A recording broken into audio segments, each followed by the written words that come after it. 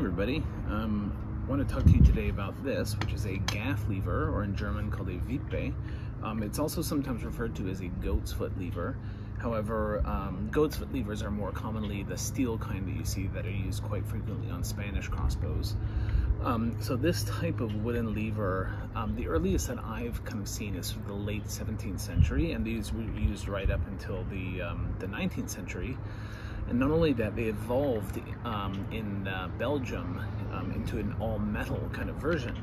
And the way that this lever works is it mounts onto the front of the crossbow, an anchor point. In this case, these were originally designed for German Schnepper-type crossbows like this one. This is more of an 18th century style, as you can tell from the rifle-style buttstock.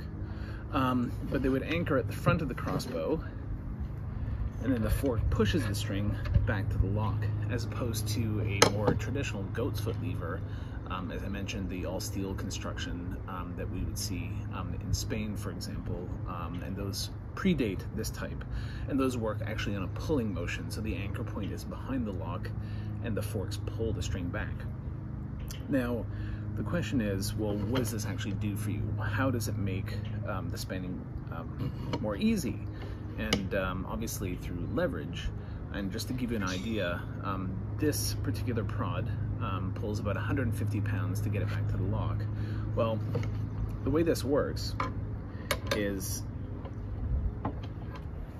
in order to take this handle back to the lock position, that's approximately 62 centimeters.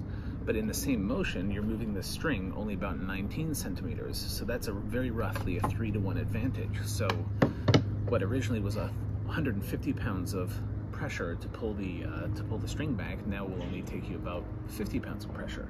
So that's essentially the way that these things work. So now that we know these principles, let's take it out and try it out.